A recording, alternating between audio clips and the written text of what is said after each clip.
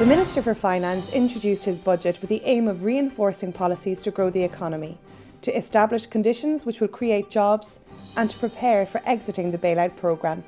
On personal tax, the Minister has made no changes to the income tax rates and bands. However, he has introduced some incentives and made some changes to other tax reliefs. The new Home Innovation Incentive is payable over the 2 years following the year in which the work was carried out. The credit will be calculated at a rate of 13.5% on all qualifying expenditure over €5,000 up to a maximum of €30,000.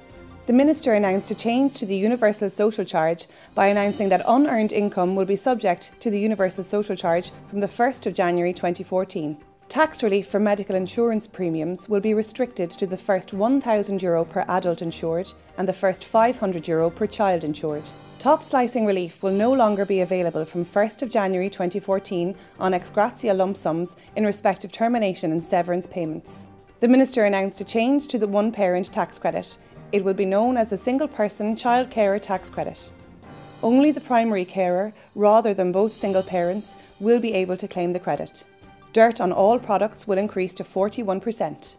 The Minister also set out a package of incentives to entrepreneurs who, he hopes, will create jobs.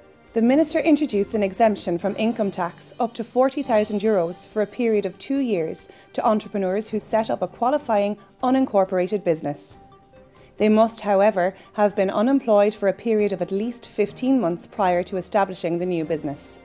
A new relief is being introduced to encourage entrepreneurs to reinvest in assets used in new productive trading activities. Reliefs will apply where the individual has paid capital gains tax on the disposal of an asset and makes an investment in a new business for a minimum of 3 years. Other measures include: tax relief is to be withdrawn on loans taken out to acquire an interest in a partnership. This will be phased in over the next 4 years, but no relief will be allowed on loans from the 15th of October 2013. The expenditure allowed for the R&D tax credit has been increased to €300,000, and there are also positive amendments with regard to outsourced third parties and removal of some barriers to surrender R&D tax credits to key employees. Businesses with a turnover of up to €2 million can now account for VAT on a cash receipts basis, which has been raised from €1.25 million.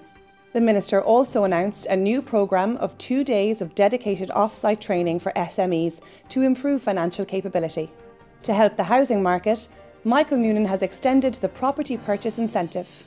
For properties purchased between the 7th of December 2011 and 31st of December 2014, where the property is held for 7 years, the gains accrued in that period will not attract capital gains tax. For the farming community, the following changes have been announced. The eligibility for young trained farmer relief is being extended by adding 3 more courses to the list of relevant qualifications required for stock relief and stamp duty relief on the purchase of agricultural properties.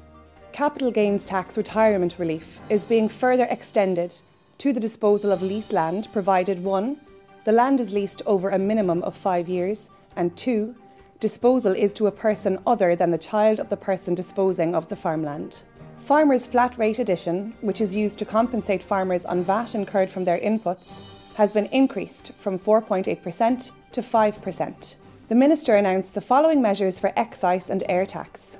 The price of 20 cigarettes increases by 10 cents. A pint of beer increases by 10 cents.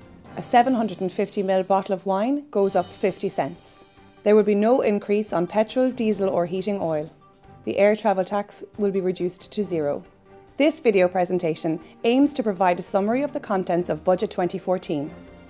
If you require more comprehensive advice on how Budget 2014 affects you and your business, please consult your business advisor.